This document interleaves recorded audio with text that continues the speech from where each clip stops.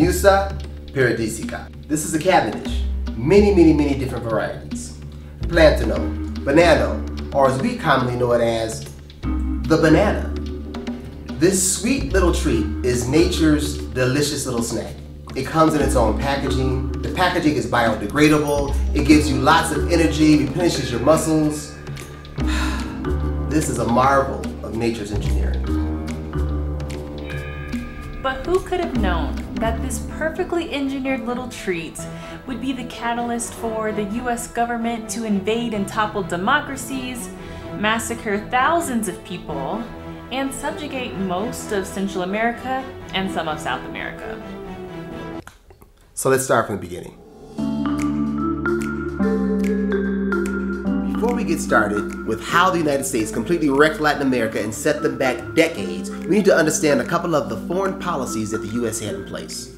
The first one being the Monroe Doctrine. This pretty much was like the US marking its territory, warning Europe to disinvest their interests in the Americas, but this policy didn't have much of a bite. There's a whole lot of smoke but not a lot of fire.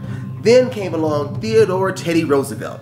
Now this guy wanted all the smoke. He said to walk softly and carry a big stick, and he did by adding to the Monroe Doctrine something called the Roosevelt Corollary. Now these corollaries did two things. First, they gave the US the right to defend Latin America against European colonization or against any Europeans coming over here to collect debts. Next, it gave the US the right to invade any Latin American country that they thought was unstable. These two doctrines really freed up the United States to do whatever the heck they wanted to do in this hemisphere.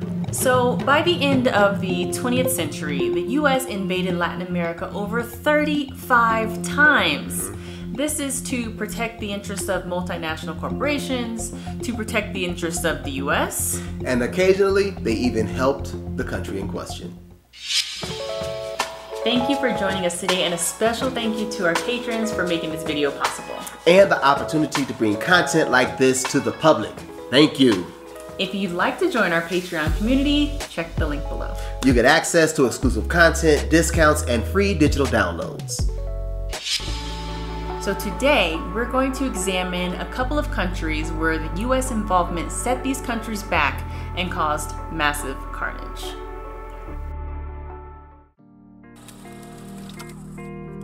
The year is 1871 and life is exciting.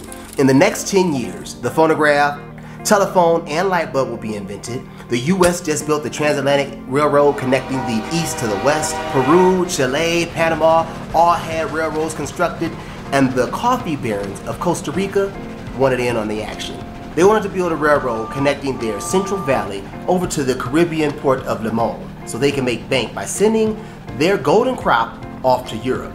So they secure contracts to have a railroad built. So this ambitious American business owner named Minor C. Keith was the one to take over the contracts and the construction of this railroad, but boy, he didn't know what he was getting himself into. Just as they were starting to build like the first 25 miles, they lost 4,000 people, including 3 of Keith's brothers, to malaria, yellow fever, dysentery. The terrain, the diseases was just too much to bear. My name is Minor C. Keith, and them doggone coffee barons and the entire country of Costa Rica defaulted on their loans to me, so the construction of this railroad has come to a stop. Those 4,000 employees and my dearly beloved brothers have died for no reason. This was entirely unacceptable to me. So I took it upon myself to renegotiate the terms of the contract between Costa Rica and their lenders and got their percentage points dropped by 5. For services rendered, I renegotiated my contract with Costa Rica, and I acquired 800,000 acres of land. 6% of Costa Rica belonged to me. And I also took control of their railroad for 99 years. All legal, all by contract, all mine. Minor C. Keith took those 800,000 acres of land and decided to invest in a different golden cash crop, the banana. He continued to expand his business to Colombia and to Panama. He had controlling interests in the South. There was a big player in Boston, the Boston Fruit Company, who cornered the market in the North So we have a power player in the north, a power player in the south. Because of various different business interests, these guys got together and formed the American multinational super company, The United Fruit Company, also known as El Cubo. because they had their tentacles in everything. Land, sea, and air. the coup will be broadcasted. This is a business with very tight margins. We're talking very narrow. If you don't have control of your margins, you don't have a business. And the United Fruit Company was big business. When I say big business, United Fruit Company owned property or leased property in Honduras, Costa Rica, Guatemala, Cuba, Jamaica, all of Central America, some of the West Indies, and a lot of South America. The United Fruit Company owned plantations in all of these countries, and their conditions for their workers were absolutely deplorable. It was the bare minimum to get by. They owned the barracks, but the barracks had infrequently running water and electricity. They owned the food store, the commissary, and they paid their workers by way of, we'll call them fruit stamps. In other words, they got paid with certificates that they could only use in the commissary on most plantations. Workers were paid on a piecework basis. In other words, day labor. No contract, no mandatory minimums, none of that kind of stuff. This allowed the United Fruit Company to skirt tax laws and Social Security. This is indicative of the general working conditions at the United Fruit Company, and this is really exemplified in Colombia. In Colombia, there was an event that is now known as the Banana Massacre. This took place in 1928 in the city of C.I.A, Colombia. Banana workers went on strike on November 12th, and they were demanding some ridiculous things like dignified working conditions, An 8-hour workday, a 6-day work week, and to be paid with money. as opposed to fruit stamps. But the United Fruit Company, they weren't negotiating at all. Instead, they contacted their private army, aka the United States government, and characterized the workers as communists. So Big Brother then called the Colombian army and pretty much said, we have a U.S. Marine Corps ship sitting off of the coast of Ciénaga right now, and if you don't go in there and protect our interests, the United Fruit Company, then we will. So, the Colombian government decided to handle the issue. They contacted their army battalion out of the Bogota area. Those guys came into the city, blocked off the city streets, stationed machine guns on the rooftops of businesses on the corners, and proceeded to massacre the city right after Sunday Mass. Unfortunately, the bodies were discarded in an indiscriminate manner. No one knows the number of people that were actually killed, but it's suspected to be in the thousands. And to this day, that city still commemorates yearly the tragedy that happened there, all while the United Fruit Company still operates in the area under a different name. Colombian citizens are suing Chiquita brand in federal court for allegedly paying death squads to murder 677 of their family members, according to the courthouse news.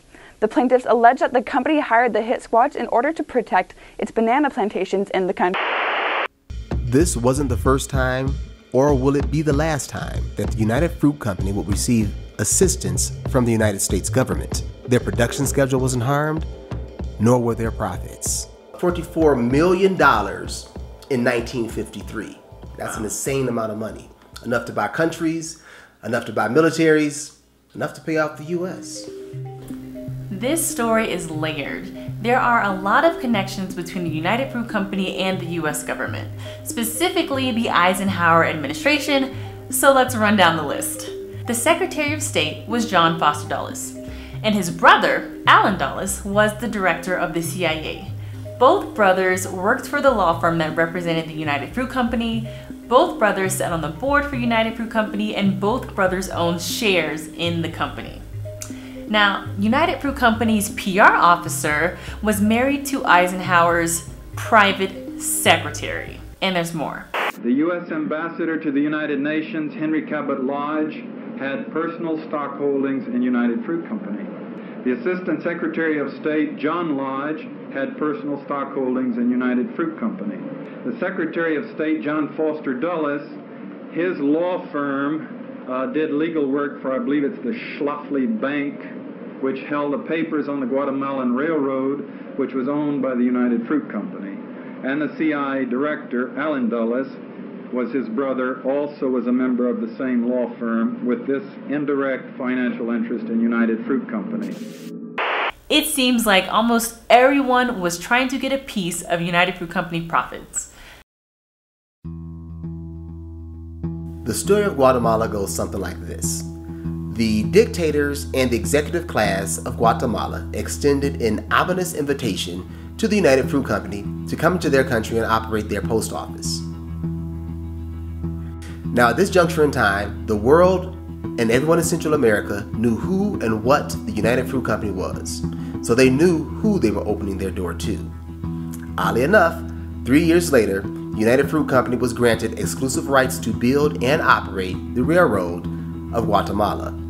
And this is the beginning of the takeover. So the United Fruit Company proceeds to do what they do in other Latin American countries. But let's fast forward a few decades to the administration of dictator Jorge Ubico. Under his reign, United Fruit Company acquired 42% of Guatemala's land, and they got it tax-free. The wheels were greased to cause the United Fruit Company to begin their business, and they are in the business of taking over, and that's exactly what they did. Land, sea, and air. They built the railroad, they set up worker camps, they set up plantations, and they started raking in the profits. Now, this isn't the end of it, but there was the Guatemala Revolution of 1944. Woohoo! Guatemala! Freedom! President Ubico resigns, and a young democracy begins to take shape. One democratically elected president reigns, and it's a beautiful reign. Another is elected.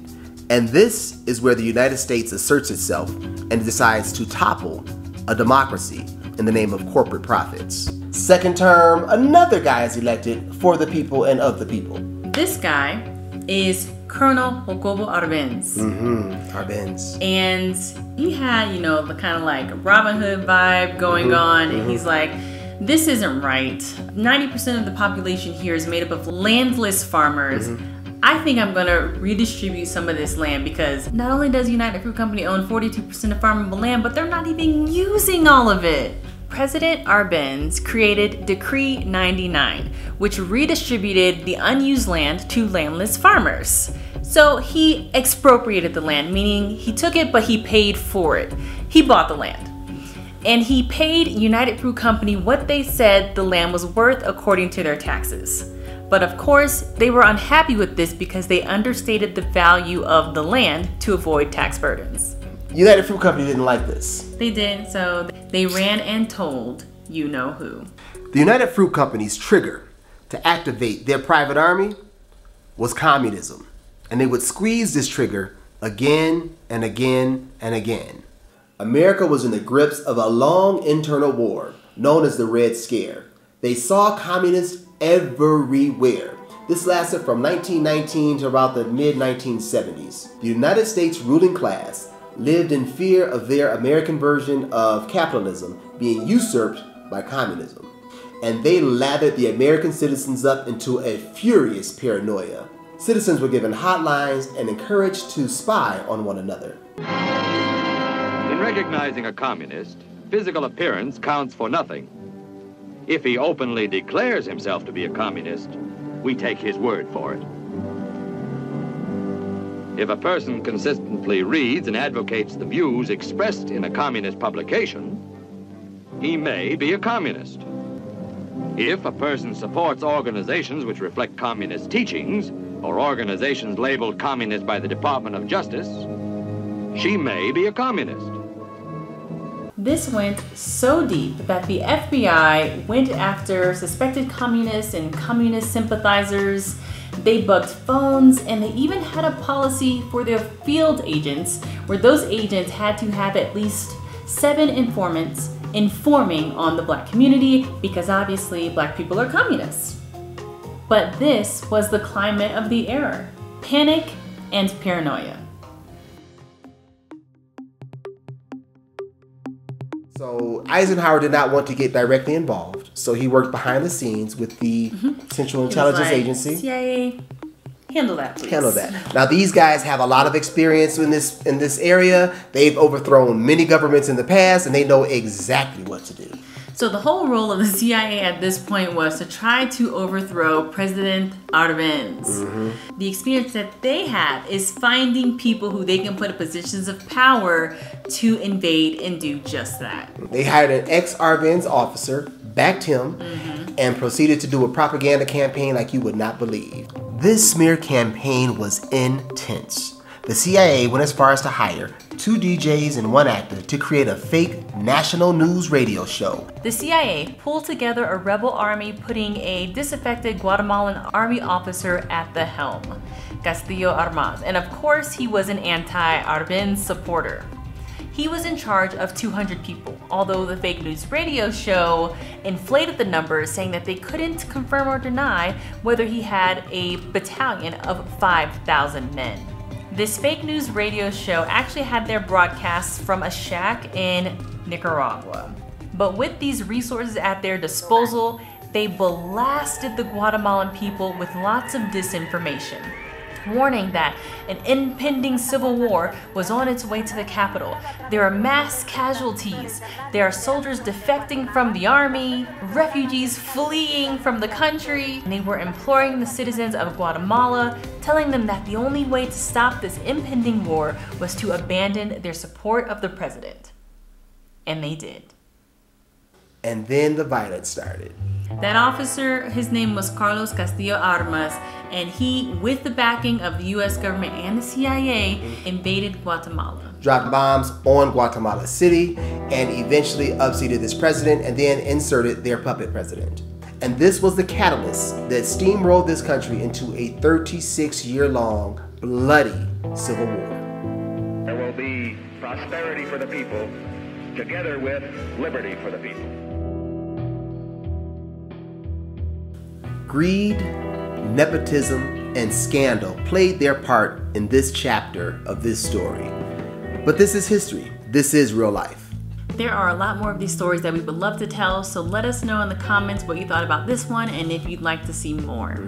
Because as we travel through these places, we're seeing history come to life. So look, give us a thumbs up if you guys enjoyed today's broadcast. And again, hit that subscribe button if you have not subscribed, and we'll see you guys in the next broadcast. To those rails are thrumming. All aboard, get on the A train. Soon you will be on Sugar Hill in Harlem.